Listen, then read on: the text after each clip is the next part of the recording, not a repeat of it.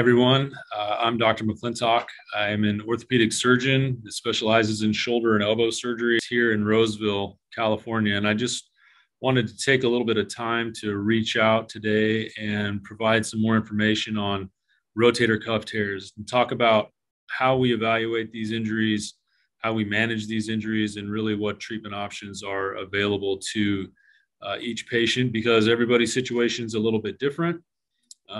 Your goals and your objectives in seeking treatment can also vary from person to person. So I think the more information you have, the more educated you'll be when you're making those decisions in regard to your own healthcare. So I am a board certified orthopedic surgeon with fellowship training in advanced reconstruction of the shoulder and elbow. And I relocated to the Roseville, California area in summer of 2021 so that I could establish a practice that was really dedicated to treating upper extremity conditions and really give patients a more personalized experience with their medical care.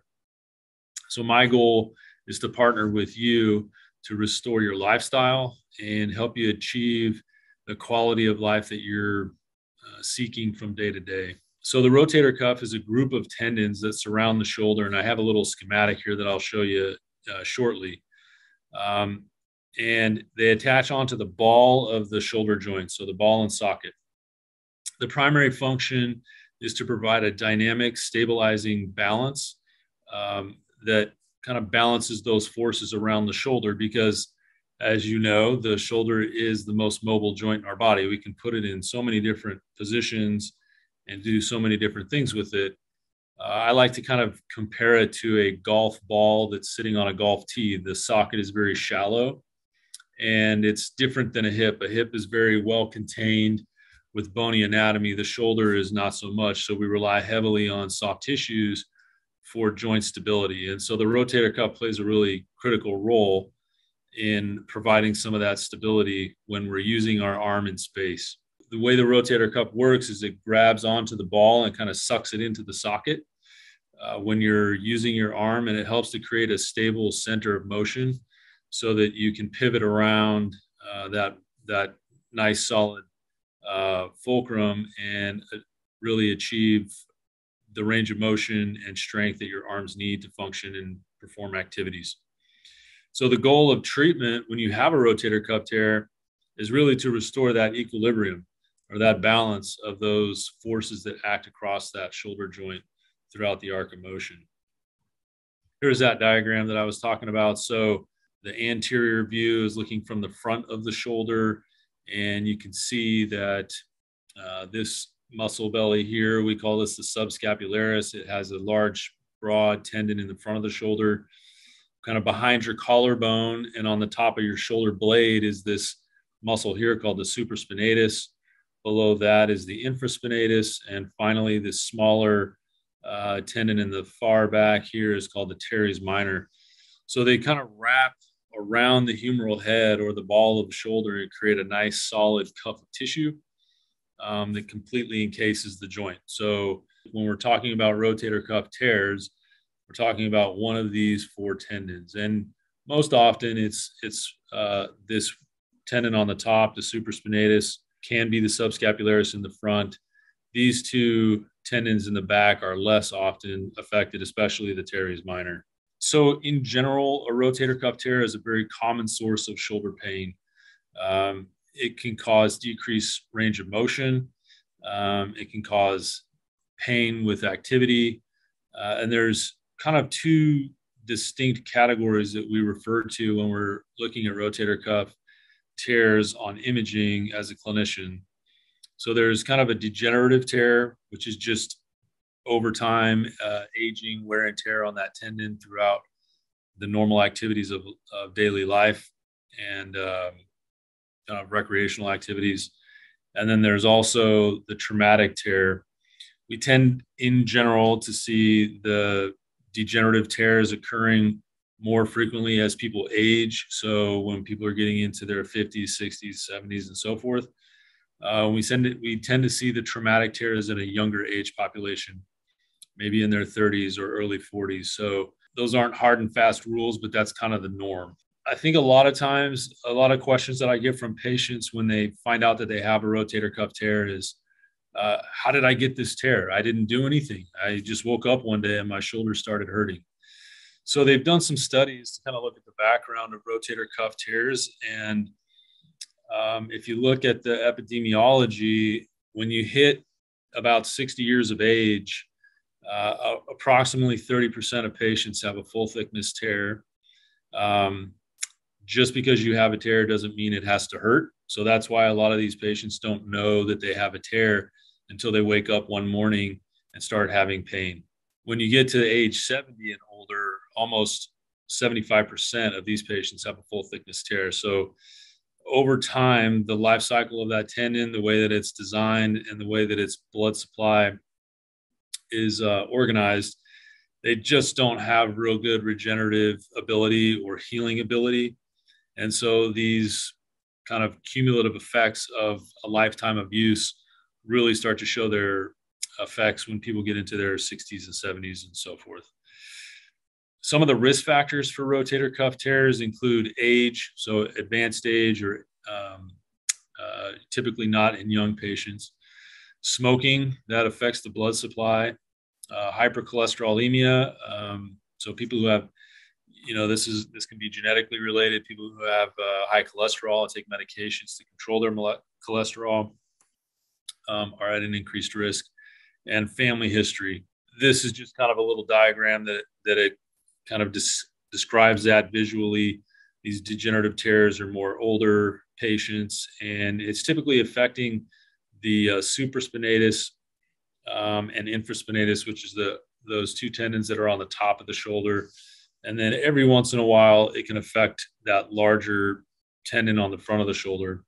There is a theory that a condition called impingement can lead to tearing of the rotator cuff over time. So this bone on the top of our shoulder here is called the acromion. And the theory is that when you raise your arm up over shoulder level, the rotator cuff kind of runs into that bone, and through repetitive use and just doing that over and over and over again, that bone can kind of rub that rotator cuff and make it start to degrade and thin out and become weakened, so that one day it spontaneously tears. And then there's these acute avulsions. So this is often that stronger tendon in the front, the subscapularis. It requires a lot of force. These are strong tendons, and for an acute tear to occur, it's usually, a pretty forceful injury, and people they're aware of it right away. We do see when you hit around 40 years of age, the rotator cuff tissues start to decrease in their elasticity. And when people are young and they suffer a shoulder dislocation, it's very rare to tear their rotator cuff. When you get over age 40 and you suffer a shoulder dislocation, it can happen quite frequently. So often that's a mechanism for an acute avulsion type injury in somebody who's, say 45 or 50 years old. But again, you would know these acute injuries have occurred because it's a sharp, or it's a large force that's required. There are some other conditions that can be associated with a rotator cuff tear. These are just a couple of imaging slices from MRIs. This image on the top here is demonstrating what's called the AC joint, or the acromioclavicular joint. You can feel that on the top of your shoulder. There's usually a little bump on the top there. So as that joint gets arthritic, as we age, spurs can develop on the under surface of that joint, and that sits right on top of the rotator cuff.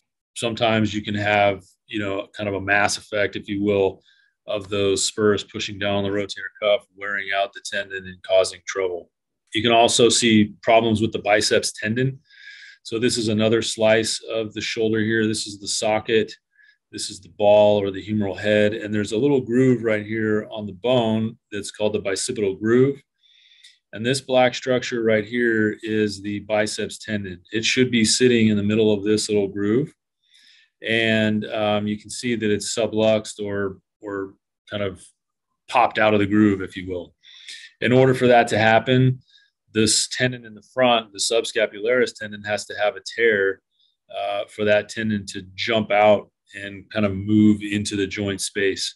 So that's a pain generator and something that we look for often. And then I already mentioned the impingement, which is basically coming back up to this picture. This is that bone that's called the acromion right here. And you can see how closely it sits in relation to the rotator cuff tendon. So when you lift your arm up, it kind of runs this rotator cuff tendon into the bone right here. And some of the way that those bones develop and form as we age and grow into skeletal maturity can have an effect on whether or not that is more of a problem for one person than another. I think it's important to understand that not all tears are equal. All tears can generate pain, and all tears can be asymptomatic. I've seen patients who have little tiny small tears who are in 10 out of 10 pain. I've seen patients who have massive full thickness tears who have no pain but are just having some weakness, and that's what prompts them to be evaluated. So these do behave differently in different people because we use our arms in a different manner depending on our lifestyle. But we kind of classify these tears in general as partial thickness tears, a full thickness tear, something that's called an interstitial tear, which I tried to kind of get a little bit of a picture here for you to describe. So this top image is a full thickness tear. It's pretty obvious to see this large increased signal on the top of the humeral head here indicates that this rotator cuff tendon, which is sitting over here, has torn from its location where it normally should be, which is out here. This image down here below demonstrates an interstitial tear where you have rotator cuff fibers here and on the top surface of the tear, but it's kind of the inside portion of the tendon. So it's the tendon's not completely detached from bone. There's still tendon tissue that's working, but the tendon's not completely healthy. And so that can generate pain depending on the person. We do have a category that we take into consideration when we're looking at imaging and treating patients, and that's this irreparable rotator cuff tear. And so there are some patients who have a large tear. It's been there for quite some time. The tendon has atrophied, it's retracted, and there's really no good tissue to heal and sew back to the bone, if you will. When I tell people that they have a rotator cuff tear, obviously the next question that comes to their mind is, what do I do about it now? Because I'm tired of the pain and I can't do, my hobbies, or I have trouble at work. I'm not getting good sleep. Those are really common, goals that people are trying to achieve from day to day. Some considerations that we take into account when we're making recommendations for treatment include the patient's activity level, their age, the mechanism of the tear. We tend to be much more aggressive in treating those traumatic tears than we are with those degenerative kind of cumulative tears, and also the characteristics of the tear. So a full thickness tear is going to be treated a little bit differently than a partial thickness tear or one of those interstitial tears. In general, the rotator cuff has poor innate healing potential, as I mentioned before. And so conservative treatment, when we're talking about treatment options, is really aimed at managing the side effects of the tear. The inflammation associated with the tear often leads to pain. The pain leads to decreased function. People lose range of motion. They have difficulty sleeping. It really can interfere with just about every facet of their life. When we talk about surgical options, our goal with surgery is aimed at fixing those tears and eliminating those symptoms of inflammation, pain, loss of strength, difficulty sleeping, etc. First and foremost, we always start out with non-operative management unless there's some extenuating circumstance or somebody's already gone through extensive conservative treatment before they end up in my office. That includes NSAIDs, so non-steroidal anti-inflammatories, things like ibuprofen, Aleve, some prescription forms of that, whether it's meloxicam or Celebrex. Really, the goal of those is to decrease inflammation. And then to get into physical therapy, the theory behind the therapy is that if we can strengthen the musculature around the shoulder blade and other supporting actors, if you will, for shoulder function, that we can help that joint work more efficiently, even though there's a tear present. And that can oftentimes alleviate symptoms, help improve strength, and get rid of some of the pain that's generated. We do use cortisone injections. We do need to be a little bit cautious when we're using cortisone in the shoulder. There is some evidence in the literature that over time, if you do too many injections of cortisone into the shoulder, you can set yourself up for complications down the road. And so we tend not to do repetitive injections over and over again unless someone is not an ideal surgical candidate. And so these kind of three modalities are really the first line treatment for most tears, as I said. And a lot of times, depending on the insurance provider and the patient's background, the recommendation is to try 3 to 6 months of conservative treatment before you jump into recommending a surgical procedure. Some patients are asking me about platelet-rich plasma. I think there is definitely a role for PR. We call it PRP. The main thing to keep in mind is that when we take PRP, what we're doing is we're drawing a patient's blood, we're putting it into a centrifuge, and we're spinning the blood down to harvest those high potent healing factors that our body naturally produces so that we can inject them into the tear in a high concentration and try to actually stimulate healing. So I think that's the one characteristic difference between, like, a cortisone injection is strictly designed to decrease inflammation. A PRP injection can decrease inflammation, but it can also potentially initiate like a healing response from the body. My caution to patients: PRP needs to be used in the right type of tear. If you have a full thickness rotator cuff tear, there's really no good indication for PRP. These are best suited for partial thickness tears or interstitial tears of the rotator cuff.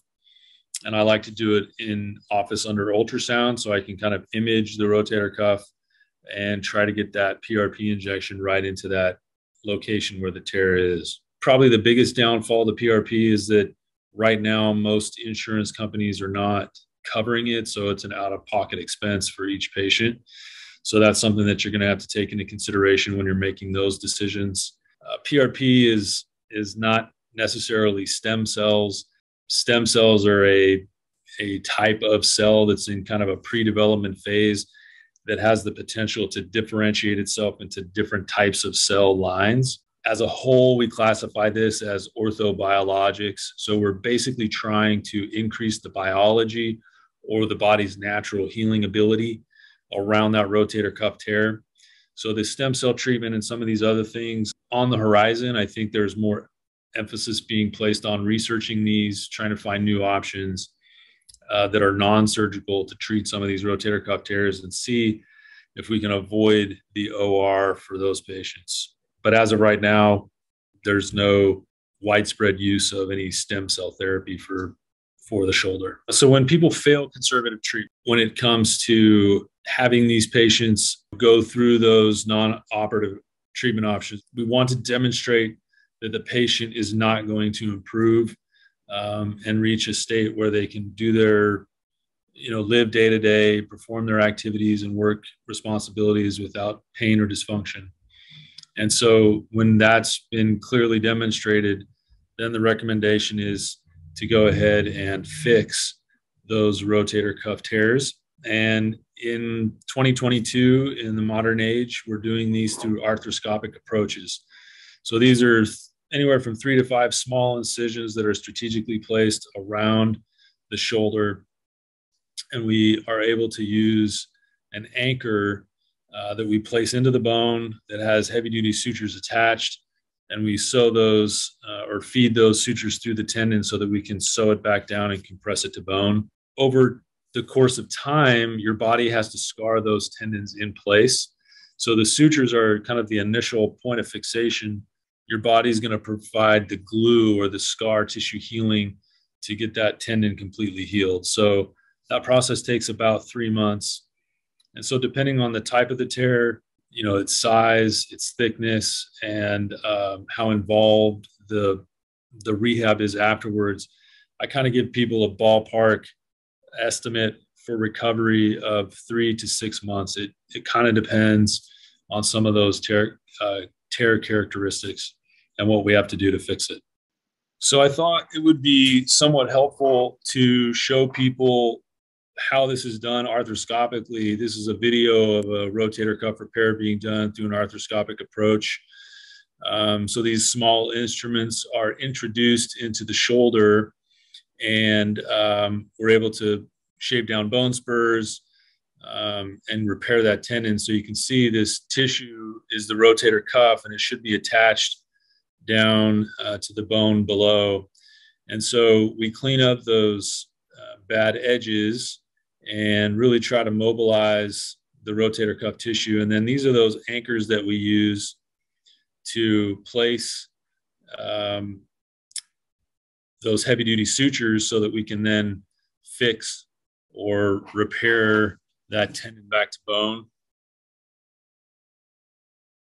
So this is kind of demonstrating how we pass these sutures through the tissue so that we can use those to eventually compress that rotator cuff down to bone. And so then we repeat the same process, kind of staggered or placed intermittently throughout the humeral head, which is the ball of the shoulder, so that we can accurately recreate that footprint on the humerus.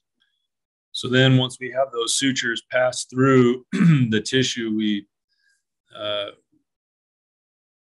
are able to put in another anchor kind of further down the humerus. And as you can see that, we kind of compress that tendon on the bone as that anchor is inserted. And those sutures are going to provide that time zero fixation for our natural tendon. And then over time, the body is going to really scar that tissue into place so that eventually this, these anchors and this suture material really isn't doing much, but there's a good view of what a rotator cuff tear looks like when it's done arthroscopically. So other treatment options do exist and are applied in certain scenarios. If you remember back to the beginning of the presentation, I talked about an irreparable rotator cuff tear, and those are situations where the tendon is atrophied. There's not really any healthy tissue to sew back down to the humeral head and restore function. And so there are some treatment options in those settings that we do employ. Some of these include tendon transfers.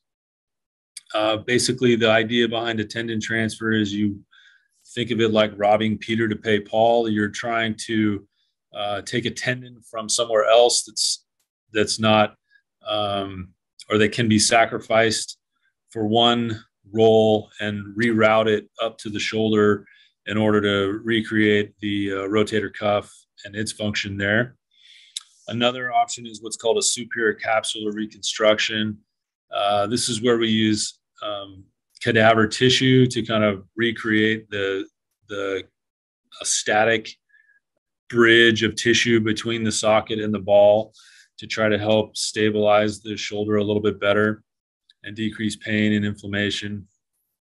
There's a newer device on the market called an in-space balloon from a company named Stryker. You can look that up online if you feel like looking into that a little bit, but similar to a superior capsular reconstruction.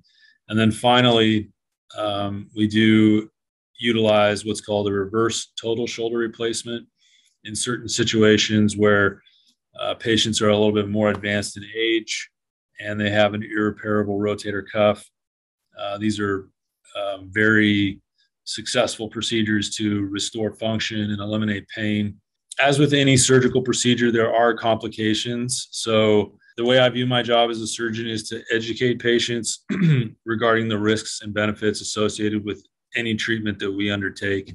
The main thing that we worry about with rotator cuff tear is recurrence of that tear or failure of the repair. The most common cause of a failed rotator cuff is because that process of your body scarring that tissue down, it just didn't heal properly. And that can result in those sutures kind of pulling out through that tissue. and leading to the recurrence of the tear. So you find yourself back into that same position with pain and loss of function. And if you're over the age of 65, you are at an increased risk of having a non-healing rotator cuff, which is a scenario that we like to avoid. So we need to kind of take the age into consideration when we're talking about repairing a rotator cuff. If the tear is large, so by definition, if it's greater than 5 centimeters from the front, from the kind of the anterior to posterior or front to back dimension on its insertion on the humerus, then that's considered a large tear. That has a higher failure rate just because you're trying to get more tissue to heal. Atrophy is one that we really look at closely with respect to the imaging, like an MRI, to see how much atrophy has occurred in the muscle bellies of the rotator cuff, because that can help us predict those patients who are going to go on to do well versus those patients who are going to fail a rotator cuff repair. Diabetes is a really important risk factor. To an extent, we can control it. So patients need to be really careful about their keeping their hemoglobin A1C or their average blood sugars to an appropriate level. Because if it's too high, you set yourself up for infections and really poor healing response from the body. Again, smokers, so something we can control. Smoking is going to decrease the blood flow to that tissue, and it's going to increase the likelihood of that tissue not healing back to bone. One that we kind of gloss over a lot, but it's poor compliance with the post-op protocol. So we, as surgeons, go in, we spend our day fixing these tears, and then that's the easy part. The hard part is the rehab afterwards, because it's time consuming. It's not something where you wake up from surgery and your rotator cuff is healed and you're good to go. So there's a period of immobilization where you're in a sling. Really, the main function or purpose of the sling is to prevent you from overusing your arm and increasing the likelihood of that tendon from re-tearing before your body has a chance to scar it down. So I can't stress that enough, to be diligent about following those post-operative protocols that are put in place by your surgical team, including your orthopedic surgeon and your therapist and those people that are going to work closely with you to help you regain the function of your arm. And then lastly, if you have more than one tendon involved, you're at an increased risk. That kind of goes back to the size of the tear. So more than one tendon equals more geography that's affected. So it's going to cause problems. Probably the most common thing that I see as a complication after shoulder surgery, or not necessarily shoulder surgery, but rotator cuff repair, is post-operative stiffness. The technical term is adhesive capsulitis. And when you're immobilized and you're working through the pain post-operatively, people tend to get really stiff and tight. So we spend a lot of our rehab efforts on regaining our motion so that we don't get overly stiff. And eventually, if we're too tight, we're not going to be able to strengthen the shoulder. We're not going to be able to return to activity level. And so that stiffness is, in my mind, is the most critical thing that we battle early on in the recovery. Most of it resolves within 3 to 4 months after surgery. Some of the risk factors for developing a stiff shoulder after include calcific tendonitis. If you had preoperative stiffness, so it's not uncommon that I will see somebody who needs their rotator cuff repaired, but they're very stiff. I will send them to therapy before surgery to really try to get their motion back. And then once they have their motion restored, we go back and we fix their rotator cuff, because that preoperative motion is a real good indicator of who's going to be stiff after. Under age 50 and workers' compensation are other things in the literature that are associated with postoperative stiffness. People who end up getting stiff may require additional injections to decrease the inflammation, kind of get the scar tissue to become more manageable, if you will, and a lot more therapy than you would normally see in a typical situation. Sometimes we even have to go back in a second time and do another procedure, like a manipulation or another scope, where we go in and we kind of release that scar tissue to try to jumpstart the motion. So as a surgeon, I worry about stiffness above all things. So just something to think about as you're getting into those post-op protocols and meeting with a therapist and doing your home exercise program. So in conclusion, rotator cuff tears are really common. It's one of the most common surgical procedures that I perform, and I do multiple rotator cuff repairs a week just because of how common they are for folks. I would emphasize that just because you have a tear does not mean that you have to have surgery, and it doesn't mean that it has to be painful. So most of the time, I see patients who have these kind of ups and downs where their shoulder will bother them for quite some time.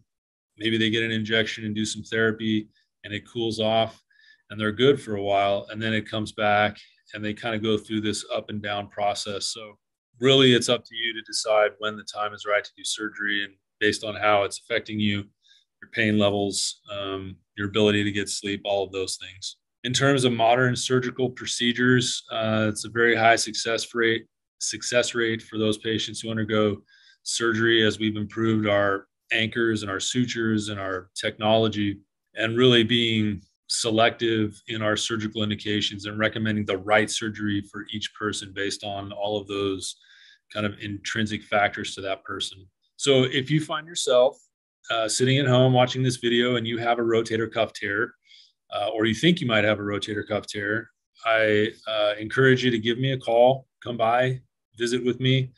I'd love to go over your physical exam and history, get some imaging ordered and go over that with you so you can see what your rotator cuff looks like on the imaging itself, and then come up with a custom plan to help you get back to feeling like yourself and getting back into those activities that bring you joy and satisfaction. So I appreciate your time and look forward to seeing you in my office in the future.